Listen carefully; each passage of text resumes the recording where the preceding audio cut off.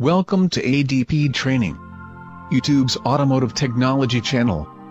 In this channel, you'll learn all kinds of auto repair secrets, how your automobile works, and how to diagnose it. Hello everybody and welcome to another video. In today's video we are going to talk about the Ignition Primary Waveform Analysis. Now on screen here, as you can see, this is taken from our it's an 8-channel oscilloscope software and hardware that we have on our website. So anyhow, what you're seeing here is a sample waveform that comes with the software itself. This is why this software is very practical because it already has a library of waveforms built inside, and you can expand it as you go along in your repair profession, you know, as an auto mechanic, or even if you work on your own vehicle. So anyhow, as you can see here, what we're seeing now, it's a secondary. This is actually primary, but the secondary looks exactly the same.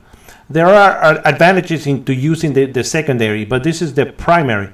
This is what you would get when you tap into the actual coil, the negative and the positive that go into the coil itself. Okay. Now there are ways to tap into it. We're not going to go into the into how to tap into the actual coil, but we are going to show you a video here from our waveform.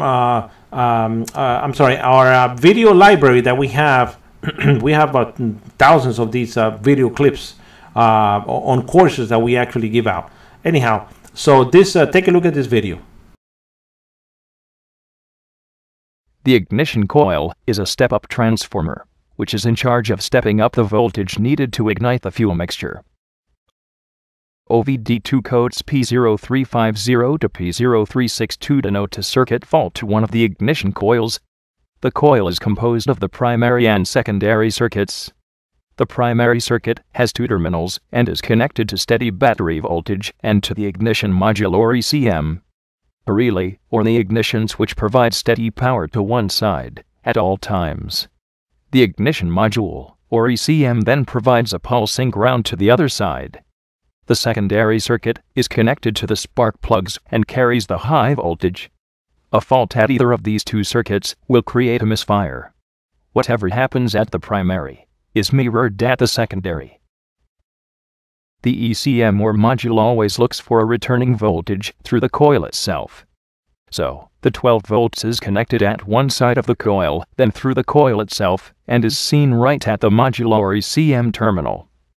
If this voltage is missing, the ECM issues an open or low circuit OBD-II code. This could be due to a loose connector, broken wire, blown 12-volt ignition fuse, or a defective coil itself. The ECM or respective module needs to see this 12 volts at all times. To test, simply probe with a multimeter right at the ECM or ignition module pulsed wire itself. If no voltage is seen with key on, engine off, then trace the open circuit. If 12 volts is seen, then the ECM or module is defective internally. Okay, now back to the video. Again, this is the actual the sample waveform that the scope gives you. We're going to go into analyzing this particular waveform and what it means, all these little things. Ignition waveforms are very useful. Okay, why? Because you could tell a lot. You could tell if your injector is clogged. You could tell if you have bad ignition components without even. You could tell if you have a compression problem by just analyzing this particular waveform. So again, this is what you would see on the when you do the actual primary ignition, and the secondary looks the same. Now, as you can see here, this is the actual waveform. We're moving it up and down, but this is the sample waveform that you get. Assume that it's a capture, you know, because you could do captures with the scope. So assume that this is an actual capture, and then this is what you would see.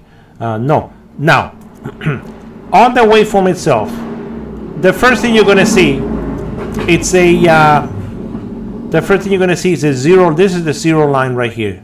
So we have this is the down spike, this little down spike. This is the injector between here and here.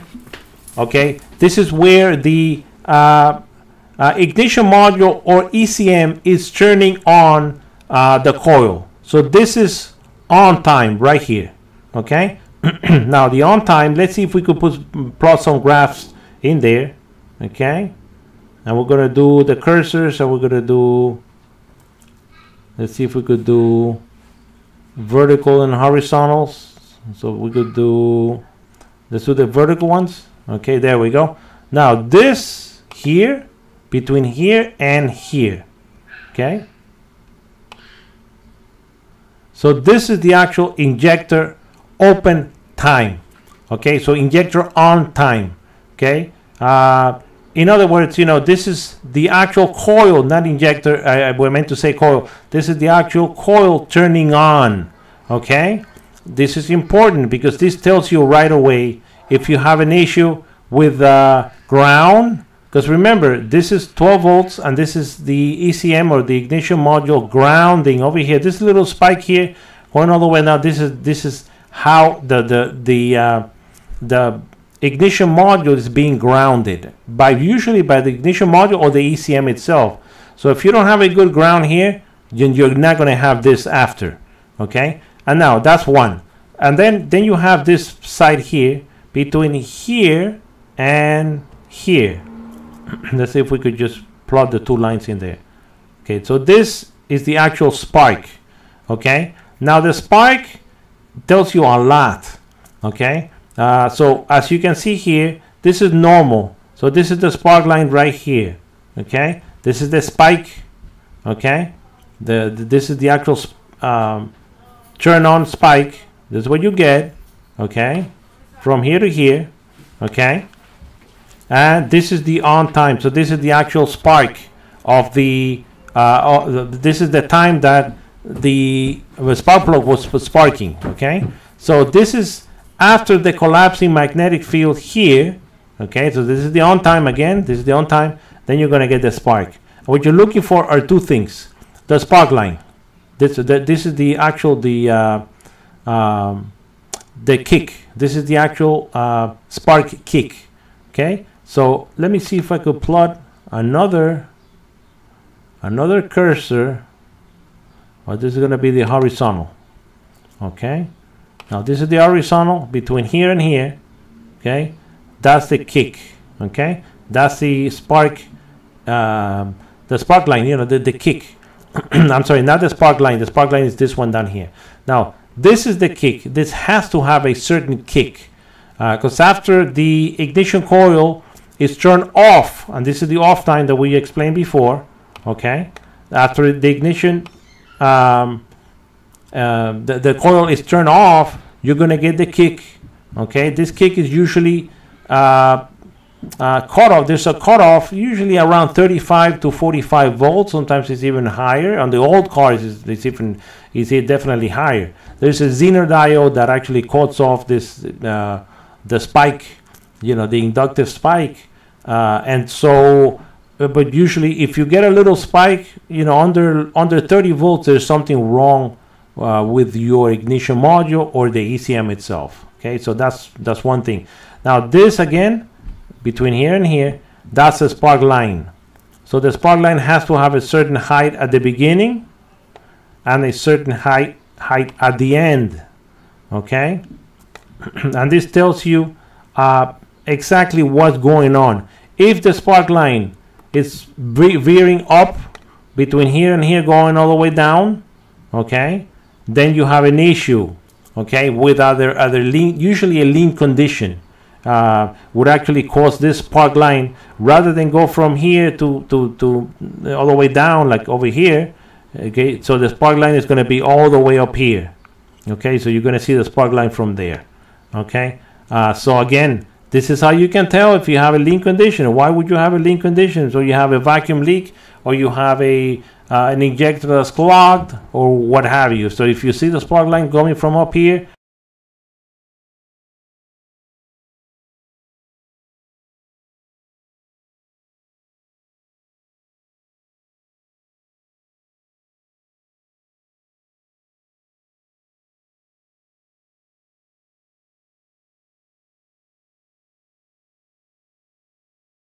or going all the way down, then you have an issue, and that's your issue. Okay, at the end of the spark line, okay, then you're gonna have this undulation here, and this is the remnants of the actual coil, and this shows you the actual. And again, let's see if we could plot the.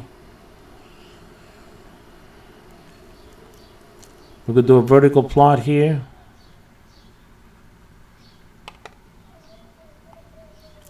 Now this is on the cursor type vertical. Okay. So this section here, okay, this gives you the general health of the ignition coil. You have to have at least 3 undulations. As you can see here, we have 1, we have 2, and we have 3.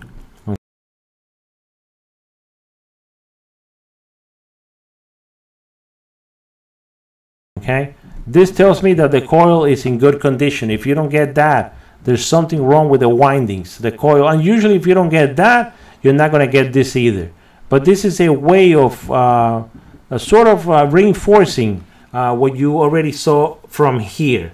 So as soon as you see, if you see a low spark line like over here, and only 1 undulation here on the ignition coil remnant, these are the oscillations after the spark, then there is something wrong with the coil. Okay, so again, a lot that you can tell from ignition. This is just the tip of the iceberg, pretty much, as far as reading ignition waveform. When you get very proficient, and we have a book on our website, autodiagnosticsandpublishing.com, where we actually explain to you a bunch of stuff that deals with reading ignition waveforms, and we have other videos as well. Again, we'd like to thank you for tuning into our channel, ADP Training.